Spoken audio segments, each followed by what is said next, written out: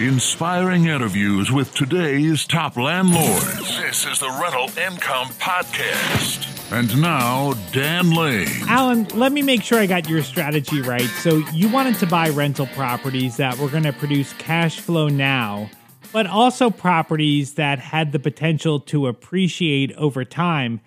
The problem is you live in a very expensive area and the properties just didn't cash flow.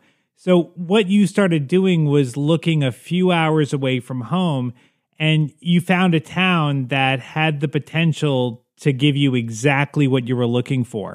Yeah, I actually did. I wasn't focused on the appreciation up there. I had a mentor that taught me it was more important to find cash flow in case of bad hard times. Sometimes the appreciation is great initially, but if things go down, it's not that great. If it's cash flowing, though, you really don't have a problem. You just hold it until it goes back up. So I was searching for cash flow. When I went up there, actually, I found appreciation and cash flow, though. It ended up being it ended up working out really well for me. These areas are all over the place. They're maybe just an hour or two away from where you live. In Alan's case, the area that he found was about 3 hours away. So on the show today, we're going to talk about how he found the area, how he researched it, what he's been buying. We'll take a look at his numbers and see how everything's been working out for him. Joining us on the show today from West Jordan, Utah is Alan Larsen. We'll take a really quick break. We'll come right back and we'll talk to Alan. It's a lot of work to find a really good rental property. And when you actually find that property, you want to make sure you're working with a lender that can get that loan closed. The lender that I recommend is Chaley Ridge from Ridge Lending Group. She's a nationwide lender, and her specialty is helping investors finance rental properties. She has a ton of loan programs, and she can find something customized to you for your situation. If you want to find out more or you're ready to get started today, just go to ridgelendinggroup.com. That's RIDGE lendinggroup.com, NMLS 42056. Rental Income Podcast. Alan, so you mentioned that you were looking for cash flow. Did you have a certain dollar amount per rental that you were looking for? Yeah. So I'm looking for about $200 a door initially. I feel like that's been a pretty standard number and a pretty obtainable number that most people shoot for. It seems like it's getting harder to find that these days, but that's still about what I shoot for. Okay. Yeah. That's a pretty realistic number, I think, for a lot of areas. And then, so for appreciation, I guess, it's appreciation is tough because you can't count on it. Like, so how did you go about finding an area that was likely to appreciate? Like, what were you looking for? I knew that if I could buy something at a discount, that it didn't really matter. If I walked into this property with equity, did I really care if it was appreciating a whole lot? No, because I knew that if I needed to, I could go and sell it. Right. And so that was probably more important to me than figuring out, is this market going to appreciate? Now I feel like I kind of know better. Something that's important to me is, are people moving there? You can't have your real estate's not going to perform well if people aren't moving there. And I didn't know it at the time, but lots of people are moving to Idaho. Now, were the prices a lot cheaper in the area that you ended up investing in, cheaper than the area that you live in? Oh, absolutely. Yeah. That was one of the things that was interesting to me is I felt like, maybe these are, more of bargain deals because it's cheaper. And then I realized, okay, well, it's cheaper, but rents are lower. But it ended up still working out a little better numbers wise.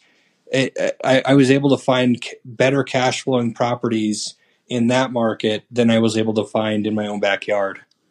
Now, when you were first deciding that you were going to get started, did you literally say, okay, I'm going to buy rental properties. I'm going to find this area. I'm going to just buy a property. Like, was it like an instant thing where you just did it, or was it kind of a process that you went through? Um, I would say it was definitely more of a process. I mean, I knew that I wanted to get into real estate investing. I knew that I wanted to have a different lifestyle where, I didn't have to work as much. I had more time. I had more money to go do things. I knew that. But I didn't really know what it was going to look like initially. And I feel like early on, let's say after I bought my first property, it was great. I felt success, but I didn't really see what was coming. It like I was in the moment. I'm buying more properties. I just didn't see how things were stacking up. I didn't see how each month, oh, look at this. I just bought this property and I just added $900 of cash flow. Mm-hmm. Like eventually it just added up and I was like, holy cow, I got a little chunk there. Right. Yeah, that's pretty awesome. So let's take a look at your portfolio. So how many doors do you have right now? I've got 28 doors right now. And how is that broken down? Like, do you have single family or duplexes or small apartment buildings? Like, what are you buying? They're all multifamily, 10 units or less. I have purchased single family properties. I they didn't work out initially as well as I thought they were going to. Right now, everything you own is a multifamily. Yeah, it's between a duplex and a 10-plex. Okay, so how many actual buildings is that? Oof, that's a good question. It's 6 or 7. I'm not sure. 6 or 7. Okay, awesome. Well, let's take a look at your numbers and see how this all works out. So between your 28 units, how much total rent do you bring in every month? Just over $20,000 in rent. Okay. And you've got mortgages. How much do your mortgage payments come out to be? They're about $7,098. Okay. And so now for those are that $7,098, that's your fixed expenses. Now for the other expenses for repairs and vacancy, they can fluctuate over time. So like, how do you budget? How do you budget for that? So I budget 10% for repairs. I budget 10% for property management. Although I'm not quite paying 10%, but I feel like when you add in some of these other expenses like releasing fees and stuff like that, it probably still adds up to about that. Okay. So I add 10% for that, and then I also add 10% for vacancies. Right now, markets are hot. I have hardly any vacancies right now, but it's like you said, things aren't always like that, and I feel like it's good to budget for those things. Mm-hmm. Right now, I also don't take any of that cash flow. It all goes straight into a bank account, and it just pays for, repairs and things I need to do. It just pays for, another down payment for a property. So I'm not as concerned about that, but I make sure that those are that we have enough cash flow to cover all those things. All right. So for your property management, repairs, vacancy, whatever else that might come up, you're saving like 40% or 30% of the rent. Yeah, I'd say about 30% is what we're making sure. Okay, so we're saving. That's what, like $6,000 a month. Yeah. Okay. So you've got about $5,600 a month in cash flow, and so you just put that aside, and that's what you're using for your down payments or to continue to grow your portfolio. Yeah. What are your long-term plans for the cash flow? Like, do you plan to eventually live off the cash flow? Yeah, I would say that's the long-term goal. That's the reason I got into real estate in the first place, is so I could have more cash flow coming in that I feel comfortable taking that. Right now, having, $5,000 in cash flow coming in is great, but I don't feel like it takes care of if big problems come up. What if rent goes down? What if we have a recession and there's all sorts of problems? What if that happens and I have to cover expenses on things? And so the goal is to just keep adding to that cash flow bucket and I would say my goal is by the time I'm 35, I'm 29 now. By the time I'm 35, I have enough cash flow I feel comfortable taking out of there. And I think that number for me right now is probably around 12 grand. Okay. Yeah. I mean, it sounds like you're on a really good path. I have no doubt that you're going to get there. So let's talk about your first deal. So how far away do you live from the area that you invest in? 3 hours. 3 hours. Now, I know that you're a realtor. Is this area part of your local MLS area, or is this a totally different market? No, this is totally outside of the of that market. Okay. It's in another state. I live in Utah. This property I decided to purchase was in Idaho. Okay. So like how did you go about trying to find deals? That's a good question. So because I'm a real estate agent, I'm pretty comfortable calling people and asking them if they want to sell their property. And I had a lot of experience doing this as a realtor. And so I actually just kind of transitioned. I said, hey, I'm already doing this. Why don't I call some people up in this area and figure out if they want to sell? And so what I did is I went to, I think it was a title company, or maybe I went to something like a list creation company, and I got a list of multifamily properties, and I just started calling them. And it wasn't long. Like, I got very lucky with this list. I think within the first 2 weeks, I found 2 deals. Wow. I found my first deal that I ended up purchasing, and I had another guy I talked to said he was interested. And I was actually able to purchase this first deal. And shortly after I closed on that one, I purchased the second deal. Now, were you screening for people that had owned the properties for a long time, or people that had a lot of equity, or were you just literally calling anybody that owned a property in the area? At the time for that list, because it was such a small area, I just called everyone. Okay. And most of the lists I call, I make sure that they've owned it for, at least 5 to 7 years, because as a realtor, I know that most people stay in their properties for 5 to 7 years. And I also look for some things that are older. I'm not really looking for A class. I'm looking for some stuff that's older that maybe I can get a value add to. Mm-hmm. All right. So when you actually found someone that was interested in selling, how did you make sure that you were getting a good deal? Because like you don't know the market as well as you would know the market that you live and work in. Like how did you know like what a good price to pay for the property was? So I actually asked the guy how much he wanted for it. He told me the price. I had no idea if it was a good or if it was a bad deal. I had some friends up there that are real estate agents. I had some friends up there that own property, and I went to them and I said, "Hey, is this a good deal? Like, I want to buy this. I don't know." They told me, "Yeah, Alan, that's a really good deal. I would buy that." And I'm like, well, like some of these people, like I don't know them that well. I'm like, are they just telling me this? Right, right. And I feel like I knew it was at least a decent deal, but it scared me. Like I almost sold that property 6 times. I figured I could probably wholesale it and make like 30 grand and be happy. And finally, one of my friends just told me, like, Alan, look, this is a good deal. Like, this is a deal I would buy. And I was like, okay. And I put it, I actually went to go purchase the property. I called the guy. I said, I've got a 3-hour drive up there. If I drive up there, are you going to sell it to me? And he said, yes. Wow. So I drive all the way up there. We're sitting down in front of the property.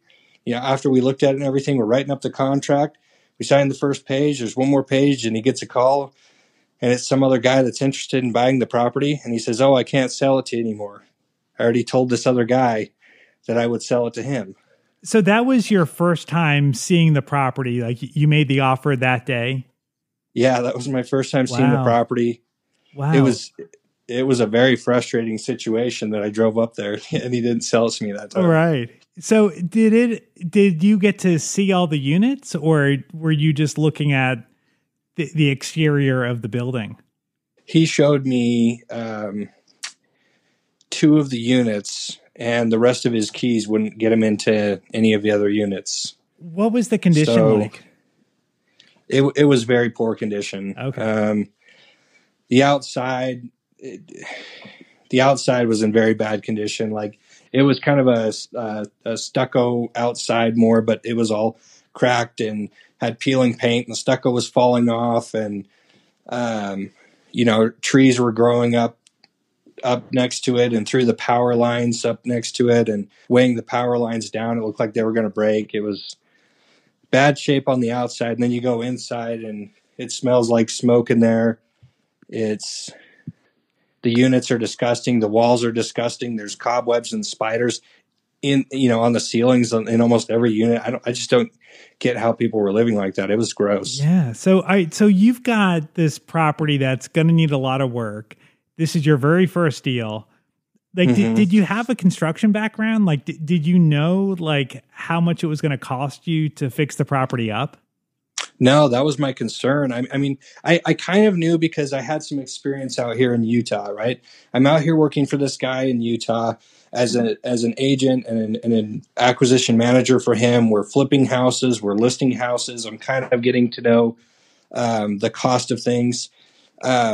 I had actually, before this point, I had gone on bus tours and went on like fix and flip bus tours, and they'd take you around to Home Depot and figure out costs. And so before this point, I had kind of figured out, at least in my market where I was at, how much it would cost to do things.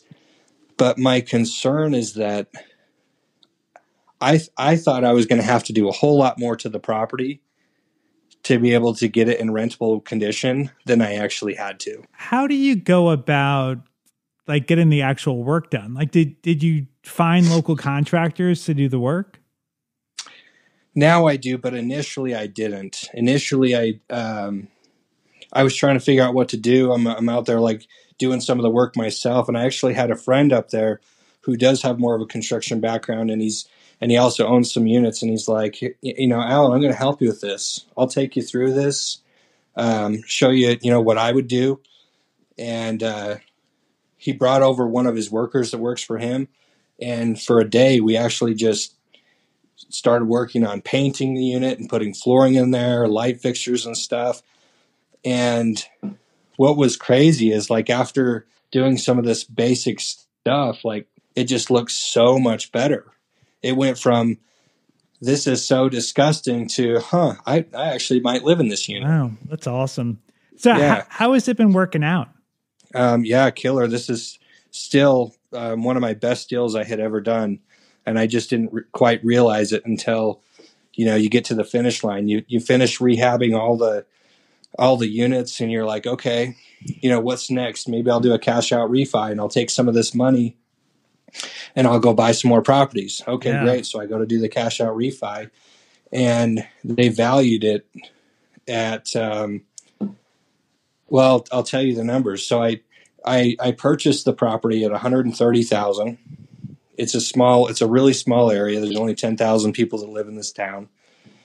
And when I went and I put in, I think about $95,000, when I went to go do the cash out refi, it valued at $425,000. Wow. So you definitely got that appreciation you were looking for. And that's like forced appreciation. I mean, that's not the market. That's you actually going in there and improving the property and making a better property. So it turned out, I think that deal turned out really well, because I was able to pull out all of my money I had into it plus some, and it still cash flows. And I went and used that money to go buy more property. That's awesome. That is the way to do it. So now you did a lot of the work yourself on that property, but now for the most recent properties you've bought, you've hired contractors. How has that worked? Because that always makes me a little bit nervous to hire contractors, especially, hiring contractors locally. Like, you just never know if they're going to take your money and rip you off. But when you're Absolutely. an out of town investor, like, how do you have that trust that they're going to do a good job for you and not rip you off? So here's what I did initially. I did the same thing up there that I did down here, which is I created a spreadsheet and I started calling contractors for everything. I've got a spreadsheet for roofs. I've got a spreadsheet for handyman. I've got a spreadsheet for painters. I've got a spreadsheet for flooring, for carpet. I've got all the numbers laid out. Okay, what's the cheapest? Who do I feel like is the most reliable? Who answered their phone call when I called them? Who said they were going to call me and actually called me back? Who didn't? Mm-hmm. And from that, I made some decisions on who to try, and some people worked out and some people didn't. I mean, that's part of this business, is you got to make your best decision, and you eventually just have to try somebody.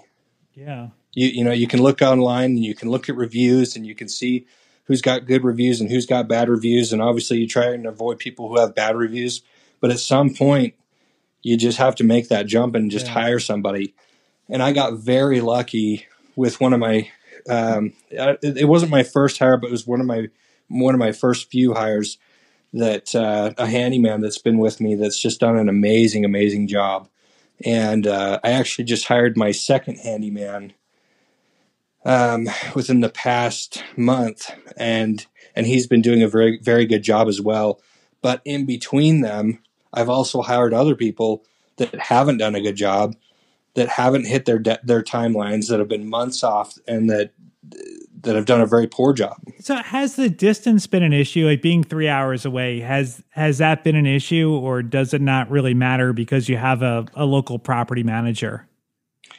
No, I mean, it still is an issue, because I don't have enough units to have a dedicated property manager to all my units handling things. I still have to handle all the things that fall between the cracks.